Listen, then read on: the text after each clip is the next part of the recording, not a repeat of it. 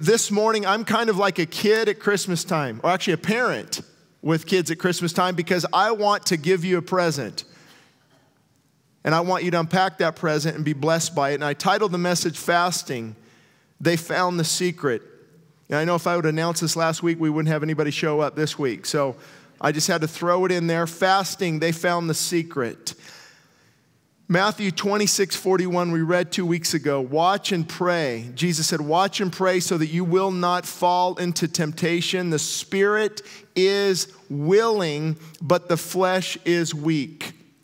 The spirit is willing, but the flesh is weak. And I want to help strengthen you in the area of spiritual things. I'm pretty sure most of you want to be filled with the Spirit of God. I'm sure many of you want the Word of God to come alive in prayer and worship. And it's what we've been talking about ever since I've been preaching here. We want that. The spirit over here is willing, but the flesh is weak. And often this guy pulls us more than the spiritual side should. And it's interesting, did you know that the Holy Spirit leads, the Holy Spirit directs, the Holy Spirit guides, the Holy Spirit convicts, the Holy Spirit teaches, the Holy Spirit does many different things. But you can quench and you can grieve the Spirit. And there's a good imagery there I heard of last week, and I shared it last night. I'll share it with you today as well. It's when, I don't know, if maybe it's never happened to you, but have you ever upset your spouse and grieved them? Is there a difference from this loving, joyful household to, uh-oh, I'm not coming home later because I've grieved that spouse? And they turn from you. They don't want to be a part of that relationship. There's a grieving, and that's what we can do with the Holy Spirit. And the Holy Spirit is willing. The Spirit is willing, but He only acts upon our obedience. I can show you tons of scriptures where God will lead those who are willing. God will lead those who are willing to follow. And it's an interesting thing because, yes, the Holy Spirit will lead, but we have to submit to His work in order to be led. He's not just going to, come on, Shane. No, I don't want to go. Come on, Shane. No, I don't want to go. I have to turn and say, I want to be filled with your Spirit. You're willing. Let me submit and surrender to what you want to do. And fasting is the hidden secret in this area, I believe. What shocks me, actually, is many of you know I love to read books written at least 50 years ago. I read contemporary too sometimes, but 50 years ago, 100 years ago, 200 years ago, I've got books by the Puritans and the Pilgrims and the Reformers, John Calvin and Martin Luther and early church fathers and Ignatius and Irenaeus and Polycarp. And you read a lot of these people. Sometimes they have doctrines that aren't quite, what Protestants would believe. But it was fasting, and it was fasting, and it was fasting. Martin Luther would fast. John Calvin would fast. John Knox would fast. Have you heard of John Wesley? Have you ever heard of the Methodist movement? Methodist. John Wesley founded that. I don't think he'd be too happy today with the direction the majority of that denomination is going. But they fasted, they prayed. George Whitefield fasted, they prayed. Amy Carmichael on the mission field fasted and prayed.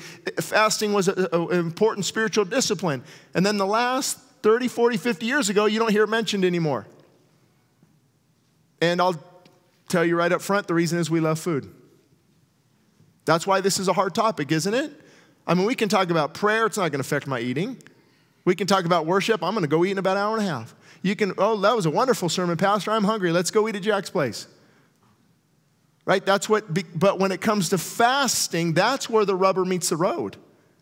And Jesus said, not if you fast,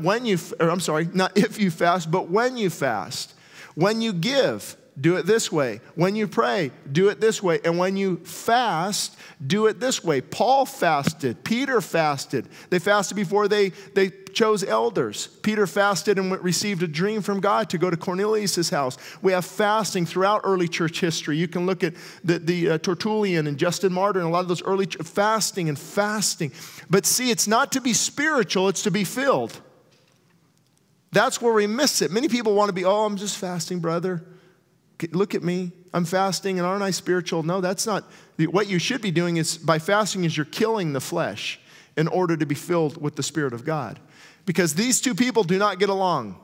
The Spirit, you guys can be the Spirit today. Holy Spirit, right here. Good, right? This side, Mike, I'm sorry. This side is going to represent the flesh. And the balcony, you're sitting in the middle. But these are not, they're two opposing forces, and I'll read that in a minute. They do not like each other. The carnal mind, the fleshly mind, is at enmity with God. And enemies can be reconciled. They can come together, peace treaties, but not this. This is enmity with God. It is actually hates God.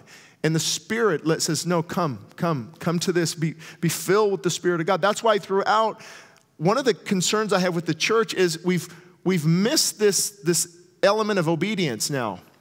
I mean, I talk about obedience, people say, oh, legalistic. Really? Well, a lot of scriptures have to do with obedience. Why? Not to please God and not to show off, but to be filled with the Spirit. See, you're either filled with this or you're filled with this.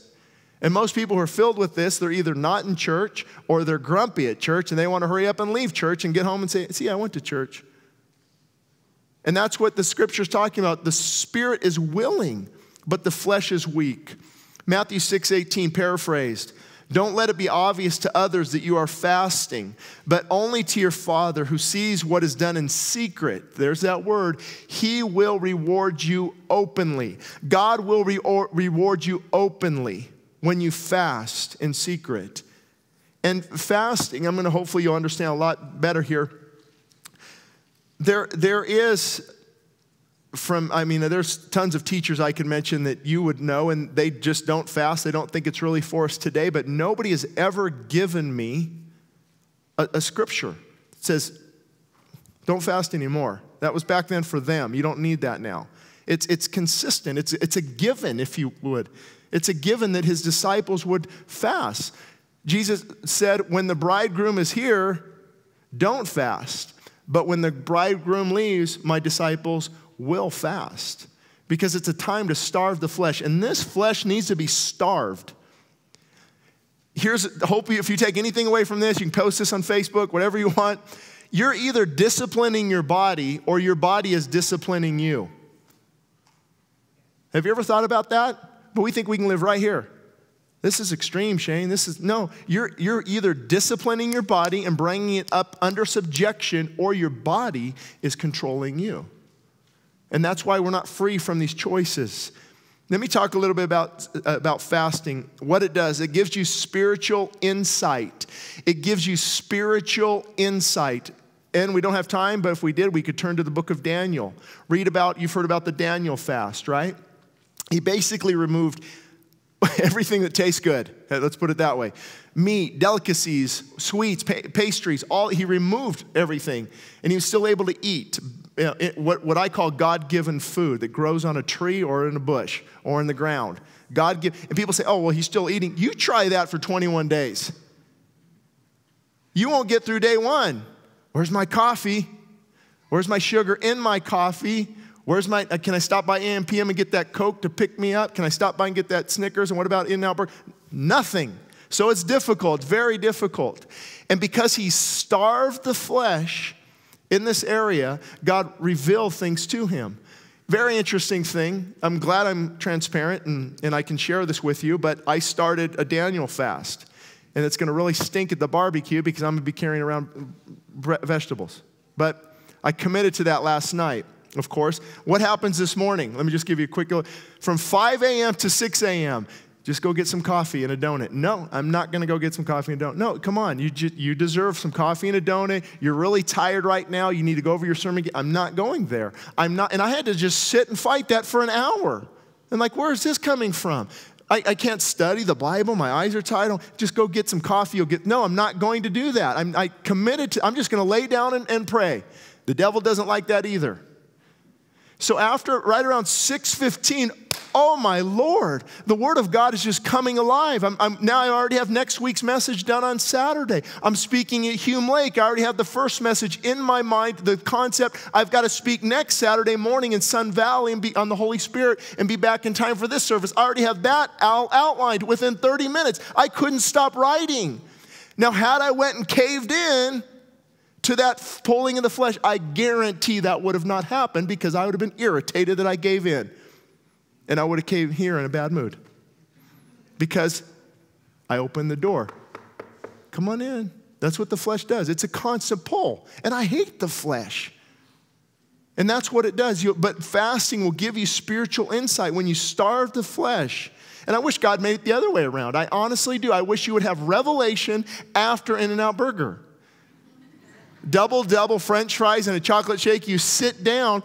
But I've actually never prepared a good sermon on a full stomach. I will not preach when I eat. I will at least go 4, 5, 6, 7, 8 hours, 10 hours before eating anything before I preach often. Come up empty with just full of the Spirit of God because I've starved that competing element. So we have spiritual insight. We have spiritual power. You will receive power when the Holy Spirit comes upon you, but you also will receive power when you fast it. Oh, Shane, come on. Well, is Jesus himself not a great example? Do you think the Bible just says he fasted 40 days just to fill in some scripture? The Bible clearly says a man nobody knows of, 1 year old, we find out 12 years old, he goes in and teaches or listens in the temple. They're amazed at his questions. Nothing for 30 years. And then it says the Spirit of God led him into the wilderness for 40 days of fasting. And it says that when he came out of that time of fasting, that he was filled and clothed with power from on high. That's when he began his ministry. That's when people heard of Jesus Christ after a season. And I believe, personal opinion, that it was like, have you ever seen, you've watched those Discovery channels, and just be careful because a lot of them are into evolution, and the earth is 10 billion years old, and really. You know, it's so, but anyway, that's not the point. You'll see 2 lions maybe fighting, and this one will just devour this other lion. It kind of goes away. It knows not to mess with that lion again, right? It's okay, you've wrestled, you've overcome, we know who you are. And that's what fasting is. That's what I believe Jesus did. He fasted, the flesh had to come under submission. At that point, he says, now I have dominated the flesh, I'm going to begin my ministry. And obviously, it's hard to compare us with him because he was a son of God. There's no sin in him. He was tempted like we are, but he did not have sin in him. But I think the same applies to us. Once you now the flesh is quiet. He hasn't bothered me all morning. And he's coming back later, I'm sure. And he'll come around tonight when I crave chocolate. And it's this ongoing. But the more you submit to the work of the Holy Spirit, the more you will be filled with spiritual power, because spiritual power comes from being filled with the Spirit. Does it not? I would be scared to try to preach without ever fasting and just kind of wing it. It would alarm me. Spiritual wisdom. Paul and Barnabas prayed and fasted for the elders of the churches before they committed them to the Lord. Spiritual protection. Do you need protection in your home? Ezra prayed and fasted, and God allowed Ezra, there's so many sermons in this one point, but if Ezra was taking all of this gold and silver and everything to rebuild a portion of Jerusalem there, Nehemiah came over to rebuild the wall, Ezra was coming over to rebuild the temple, and they brought all this gold and silver through the wilderness. Robbers, all these things. And Ezra said, we cannot go back and ask the king for protection because we just said that God will be our protection. So let us pray and let us fast. And they got there, they arrived. Spiritual victory. Israel lost 40 men in battle in just a few days. Judges 20, the people went to Bethel and sat weeping before the Lord and fasted that day until evening. Then the next day God delivered them because of fasting. I can take you to Moses. I can take you to Elisha. I can take you to Joshua. I can take you to David. I can take you to all the great Samuel. I can take you to all the great men and women of God Esther. There we go. What happened there? The Jewish people were going to be destroyed. What did she say? Proclaim a fast. And I honestly can't quite get my hand around the concept other than you're starving the flesh. You're basically humbling yourself. You're saying, God, I'm going to go without food, and I humble myself, and I fast before you. Now, I wanted to share, before I get into more of the message, the physical benefits of fasting. Because what I love about God, if there's a spiritual benefit, guess what? There's a physical benefit. When the Bible says, let all bitterness, anger, wrath, evil speaking, clamor, all this stuff be put away from you, you're filled with the Spirit, but also you remove all these toxic emotions. You know, they link heart attacks to anger. They mental illness to bitterness and resentment. If you hold all this all the time, and you never let it go, it will hurt you physically. Same thing with fasting. It's a tremendous benefit. Anti-aging effects. It puts the body back closer. It begins to repair the body. Better attitude, better resistance to disease, better sleep, change of habits, creativity, drug detox, improved senses, vision, hearing, taste, joint relief. Does anybody need some joint relief? Your neck, your lower back? And I could just explain on that what happens when in the toxins in your body, in your lower back, and your neck, and if you move it, you can hear that cracking. Well, that cracking isn't healthy. It's not supposed to be there. There's things that the body needs to cleanse itself. More energy, more relaxation, reduced allergies, rejuvenation, revitalization, rest for the digestive system. What about a Sabbath for our body? You ever thought about that? We want a Sabbath not to work, right? It's good to take that and do that, but what about a Sabbath for our body? Giving our body a time to rest and rebuild. Spiritual awareness, what we've been talking about, everything. That's why I believe John said, I pray that you be in good health and prosper just as your soul does prosper.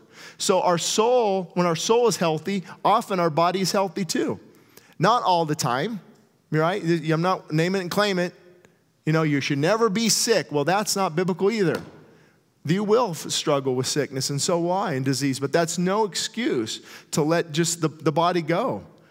Why? Because the spiritual side is built up and strengthened, the health of the body often, when the spiritual side is built up and strengthened, the health of the body often returns. Here's an interesting thing about fasting. We all know what hunger is, right? Hunger is a strong desire or craving. And what we do when we fast, we put that hunger and craving toward God, toward the spiritual side. And what we do is we starve this side. Fasting is directly related to our spiritual appetite. Hunger for God outweighs hunger for food. And I love what John Piper said. He said, the absence of fasting in our life is in measure to our contentment with the absence of Christ in our life. Ouch, but true. When we remove fasting, you do remove an element of being closer to Christ. Because anytime you can starve the flesh, you will be drawn closer to God. There's no way around that. And as I said earlier, there are two competing hungers, the spirit and the flesh. Galatians 5:17, I'm going to read from a commentary.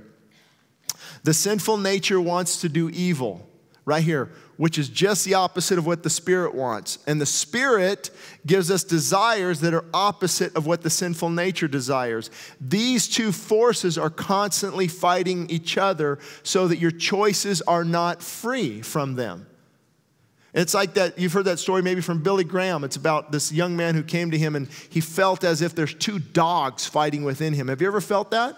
This, you know, angel, devil, whatever you want to do, and there's this constant, you know, and the man came to the pastor and he said, there's two dogs fighting within me, this good dog and this evil dog, and the evil dog keeps winning. And the pastor looked at him and he said, then that's the dog you need to starve to death. Because whatever dog you feed the most wins. Same thing with the spirit and the flesh. Whatever you feed the most will be the prevailing influence in your life. And that's why we see a lot of the church, the word compromise is used. Have you ever heard the word lukewarm from Jesus? Why is that? It's because that group of Christians, all of us, I can fall in this camp too, is if I give into those things, they have been dominated by the flesh. The flesh is controlling them. They've actually starved the Holy Spirit, which is called quenching and grieving, and they've filled up on the things of the world. So they look just like the world. The flesh is dominating their life. So whatever you choose to obey becomes your master. It's our choice. Why do you think I talk about prayer, humility, and brokenness and repentance all the time? Because that's the key. That's fully surrendering, be filled with the Spirit and worshiping and praying and getting rid of all that stuff that pulls us down. That's where victory is found. And that's exactly what fasting is. They found the secret. Fasting starves the flesh. I mean, if you incorporate prayer and worship, that's powerful. There's not much the enemy could do with that. Wait a minute. What about the verse? This kind does not come out except by prayer and fasting. The disciples couldn't cast out this demoniac. Why? Well, it's not in some translations. Well, I don't care. The principle is still there.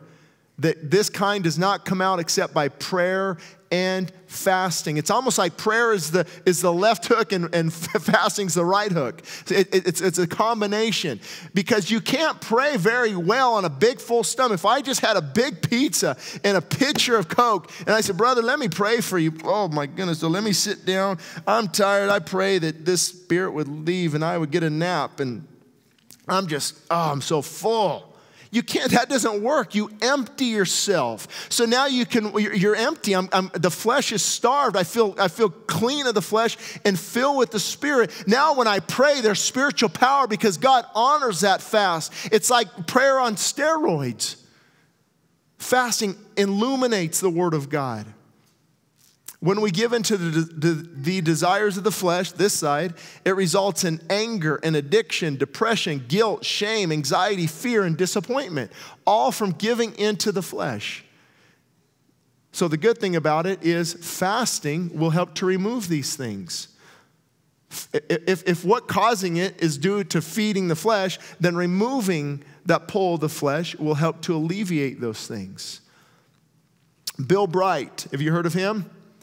Founder of Campus Crusade for Christ. Boy, you guys are quiet this morning. I think last night I really liked the subject of fasting.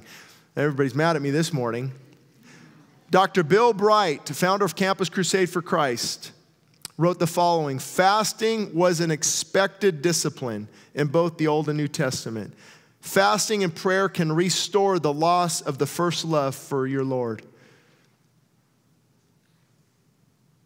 And I know a lot of people are hanging out right here of losing their first love. They've lost that passion. They've lost that zeal. I can watch you during worship and tell you if you still love your first love. I can watch you, how you conduct yourself in the things of God. How have you left that first love? Yeah, you got the Bible down, but does the Bible have you? You talk about Christ, but do you really have that passionate relationship with Him?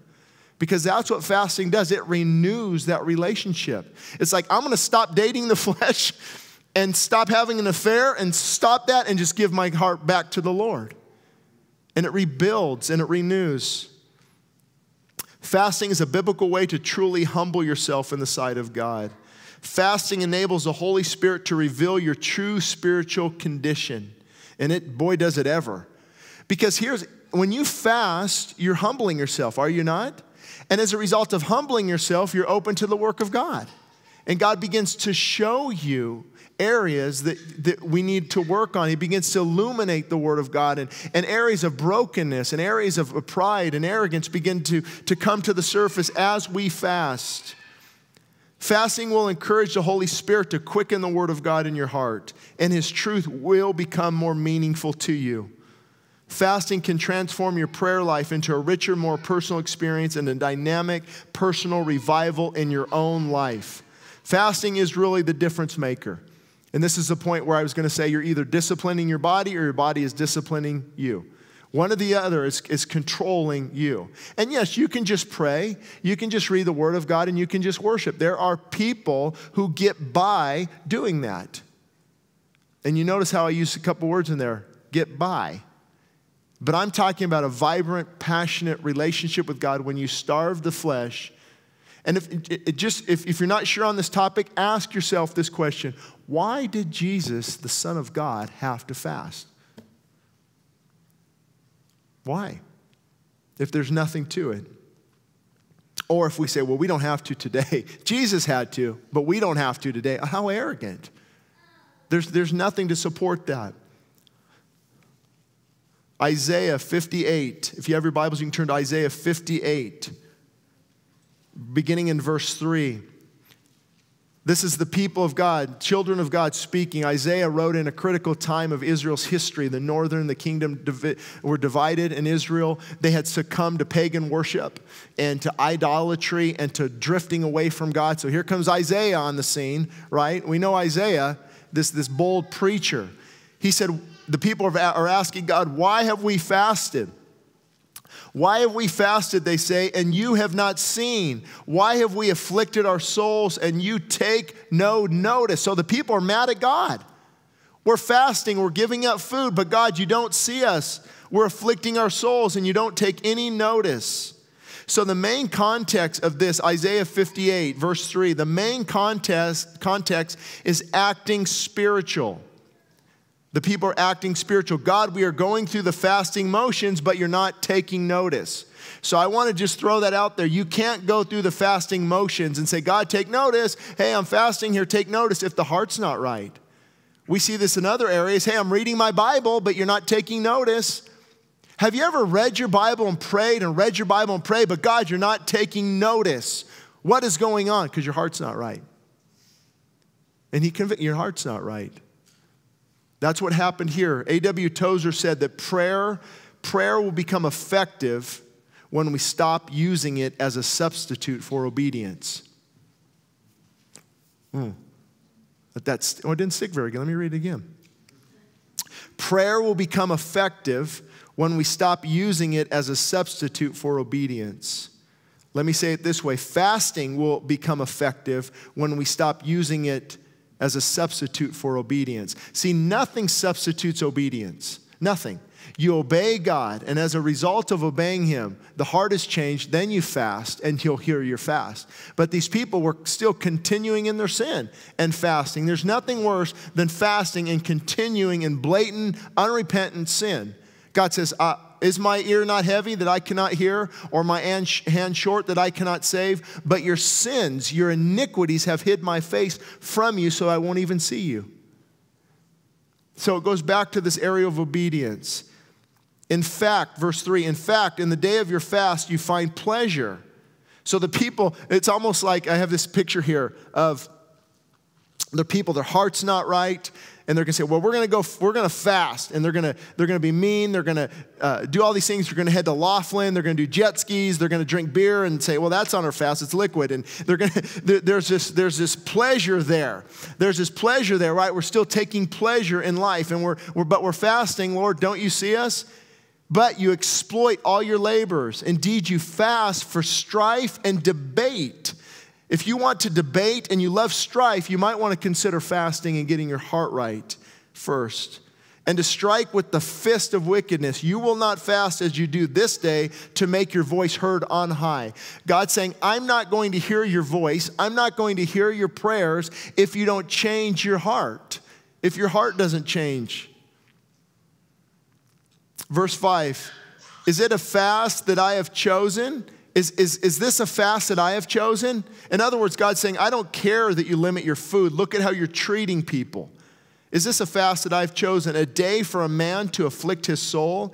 Is it to bow down his head like a bulrush or to spread out sackcloth and ashes? Would you call this a fast, an acceptable day to the Lord? He's saying this is the type of fast. I want you to bow yourself before me. I want sackcloth. You put on this clothing that hurts and you put ashes on. You show, Lord, I'm serious here. I'm humbling myself. I'm not taking pleasure. I want to treat people better.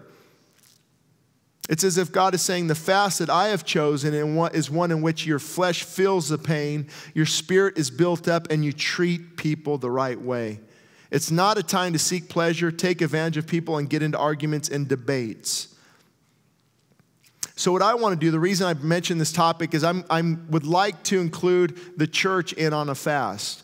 Now, I know I'm not talking to a lot of you because it's in one ear and out the next, but those who are serious, I'm going to talk about fasting. I'm asking both campuses to fast through July, some type of fast. You can do it 3-week or 7-day or whatever you want to do. It doesn't really matter, but the whole time period is through July. And because what's going to happen is you're going to fall, and I encourage you to fall forward. I'm going to go on this fast. You'll be good for 2 days, and then you'll fall, and you'll say, forget it. No, it's not about perfection, or nobody would be in this room.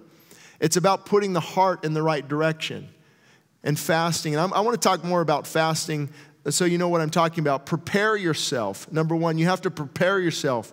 Get the body and the mind ready. Because right now, this probably sounds really good. But in about 6 hours of no food, it doesn't sound good at all. So you have to prepare your mind, you have to prepare your body.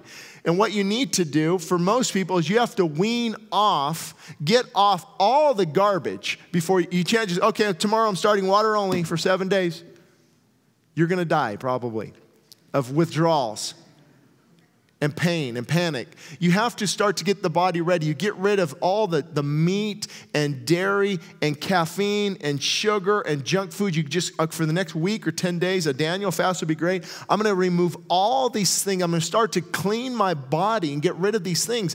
And just to shoot you straight, in case you're not already convicted, this stuff is not good for you. The reason we are killing ourselves and dying, why heart disease and all these things are the #1 killer of Americans, is because we are not taking care of ourselves, of the temple that God gave us. And you might say, Shane, all that sounds extreme. Well, here's what sounds extreme to me. 500,000 people this year will have their chest open and a vein taken from their leg and sewn into their coronary artery. That sounds extreme. And I'm quoting Dr. Cadwell Esselstyn. That's extreme. See, I don't think God gave us God-given food. Is it God-given food or stuff that's designed in a factory? I mean, we have no clue about things because we don't want to take care of the temple. Just yesterday, I was at urgent care with my wife. She was sick, and she's feeling better today, and we thank you for your prayers.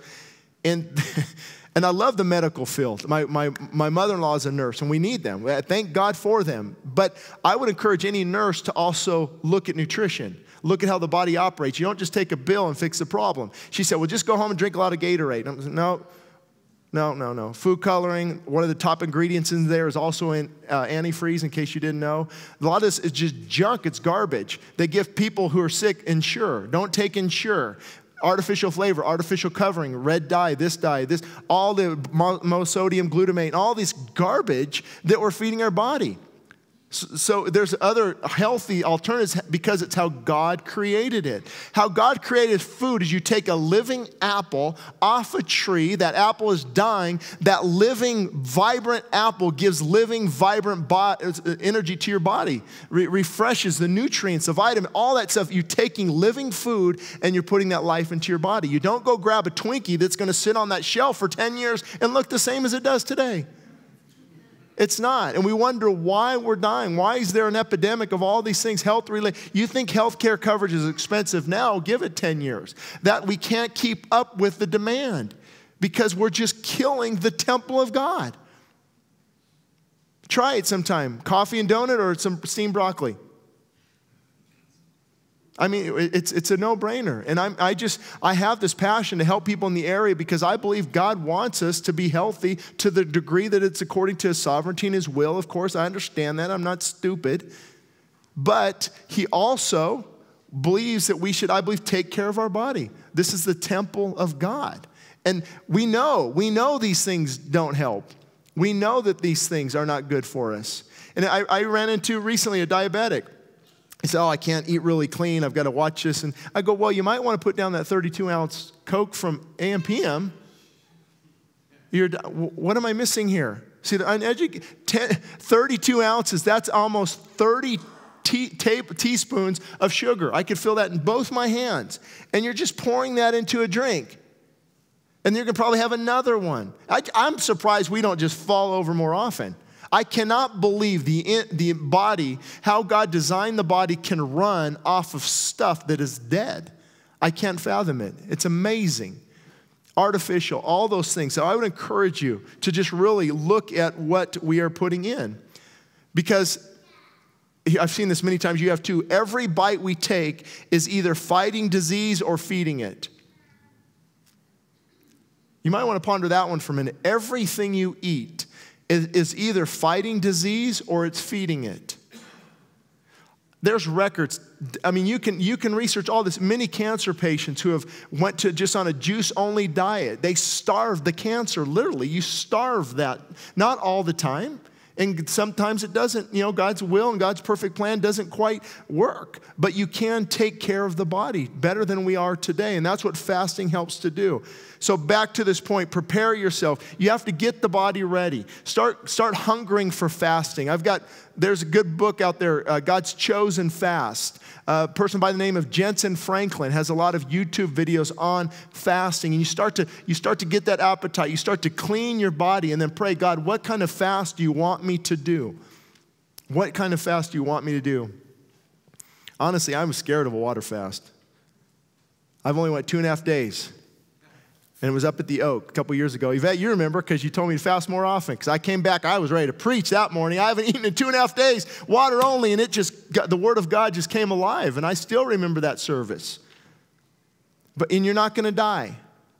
There's people here. I can introduce you to people who have fasted water only for 30 days. Ron, I saw you walk in up there in the balcony, so I'll grab you if anybody has any questions. Larry, how many weeks of just juice only? 7 weeks. Juice only. And the health benefits. So you're not going to die. What the problem is this guy over here. He's, open the door. No, I don't want to open the door. Come on, remember me? Remember? And it's this fight of the flesh. So you have to prepare your mind and your body. There's something powerful about the made-up mind. If you go into it and say, oh, I'll try it, and I'll try to just tailor it as I go, it won't be anything. Because you'll make every excuse in the book known to mankind to get what you want. So you have to prepare your body and your mind. And you also have to commit yourself. Be specific and realistic. Say, Lord, I'm going to take the next 2 weeks. I'm going to clean out my pantry. I'm going to clean out my heart also with things and clutter. I'm going to clean out my body. I'm going to start to eat better. And the reason I know that God is in something like this is because all of us are convicted to eat better. I've never met a Christian ever that said, you know what, I feel great with junk food. I don't think God wants me to do it. I always hear, I know I got to start eating better. I know I got to start. It's because it's a conviction of the Holy Spirit. It's there. So commit it to yourself. Be specific and realistic. And then what is the fruit of that labor? Isaiah 58:6. Is this not the fast that I have chosen, to loose the bonds of wickedness, to undo the heavy burdens, to let the oppressed go free, that you break every yoke? And some people have said, they teach on this, that's what a fast does. It looses the bonds of wickedness and does the heavy burdens. It lets the oppressed go free, and it does. But the context right now that Isaiah is talking about, what God is speaking through him, is God is saying, is this not the fast that I have chosen? That you loose the bonds of your wickedness. That you first turn from your evil way, that you begin to undo the heavy burdens that you've put on the people, to let the people you've been oppressing go free, that you break every yoke. Is it not to share your bread with the hungry, and that you bring to your house the poor who are cast out? When you see the naked, then cover him, and hide not yourself from your own flesh. Then your light shall break forth like the morning. Your healing shall spring forth speedily, and your righteousness shall go before you. The glory of the Lord shall be your rear guard. Then you shall call, and the Lord will answer. You shall cry, and he will say, here I am. So I'm going to close with this. Here's what fasting does do.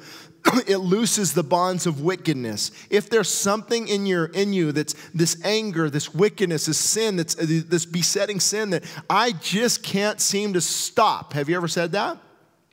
It just keeps haunting me. This side, there's something there. This kind cometh not out but by prayer and fasting. There's something there, this wickedness.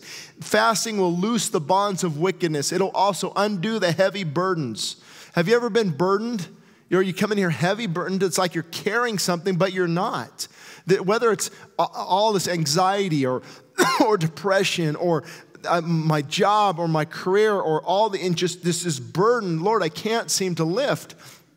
And that's why people a lot of times have breakdowns. It's because of a burden and I can't. Fasting will undo the heavy burden. It will let the oppressed go free. If you're oppressed by something, break every yoke.